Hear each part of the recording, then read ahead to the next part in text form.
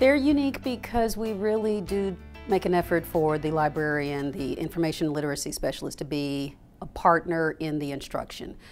We've got quite a unique situation where we've had some positions that have evolved over the last couple of years, so there's a little bit more put on the teachers, and we have to constantly remind them that your library is a resource.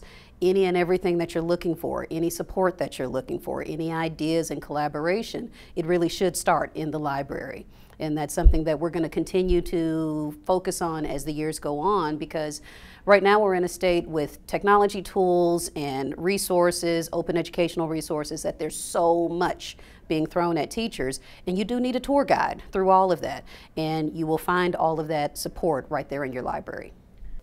One of the big things is that our information literacy specialists, which is what we call librarians in Aldine, care about our kids. And they know that our kids get a lot of their resources and their academic support at school. And so they are cognizant of that and work hard to not only collaborate with teachers, but to make sure that students are getting books to read and take home during the school year and during holidays, and we have some summer library openings so that our kids are always able to get to information and to have a safe place to feel like they can just kind of hang out and be themselves.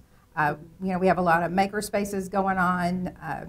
I have a ninth grade center who tweeted out a picture of 30 kids in line to get a pass to go to the library in the morning. And that's what we want, is kids to feel comfortable in a safe space where they can visit and learn and you know, get good books to read and find that resource they need for their project.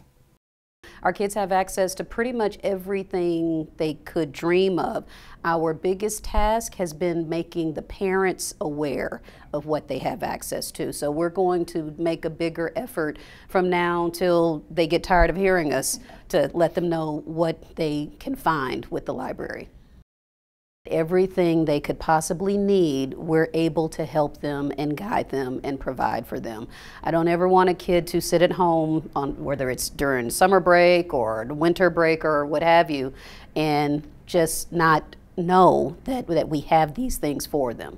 It can truly open their eyes to a lot of possibilities, regardless of whether it's traditional books that they're coming after or if they are just going pretty much anywhere they want to go.